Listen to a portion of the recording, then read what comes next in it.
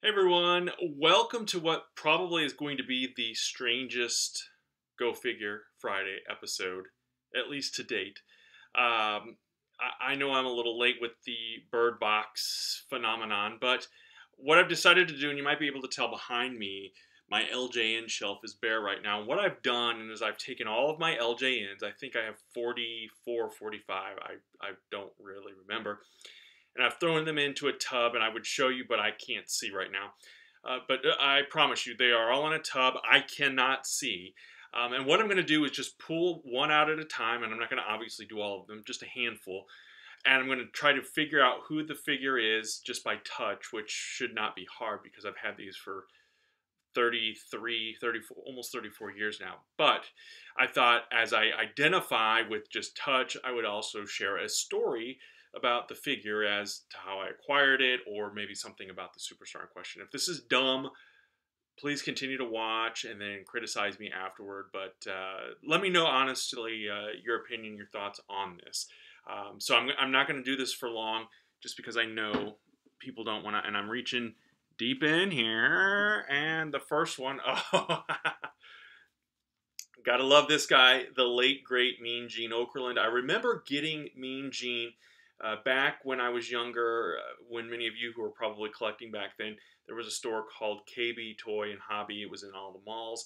I remember going to KB and finding Mean Gene, along with, I think I got Bobby the Brain Heenan the same night that I got Mean Gene. So rest in peace, Mean Gene. Okay, let's see. Number 2 will be...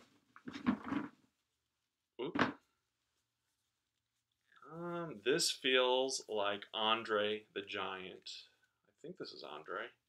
The funny thing is that I don't know if I'm right or wrong, but this feels like the Andre the Giant action figure. I remember Andre was in that first series. There were 5 in the first series. Hulk Hogan, Jimmy Snuka, who were the first 2 my brother and I got. I told that story in the pilot episode of this segment.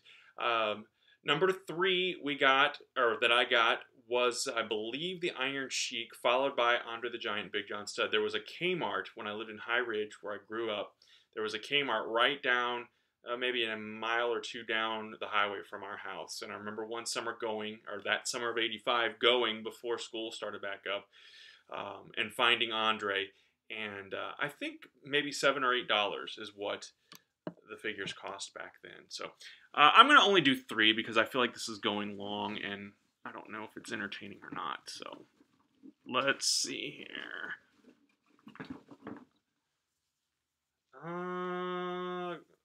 I'm thinking this is Cowboy Bob Orton. Obviously, without the hat, I can feel the vest. And I remember his pose was like this. I always wish they would have put a cast on Cowboy Bob.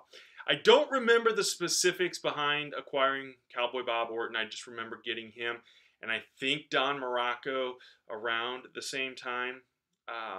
I remember as a kid, I did take a piece of masking tape and put it on his wrist here. So hopefully, let's see. Am I right? Yes. Cowboy Bob, Andre, and of course Mean Gene, which was very easy to identify. So I hope you enjoyed this. If not, give me idea suggestions. I'm going to have guests on here too soon and implement some new things. Some friends of mine made some suggestions, specifically Cash Borden from Stride Pro Wrestling gave me some ideas too. So new things coming very soon. I promise. Now I got to put all these figures back on the shelf. Everyone, have a great week, and don't forget to subscribe to My 123 Cents.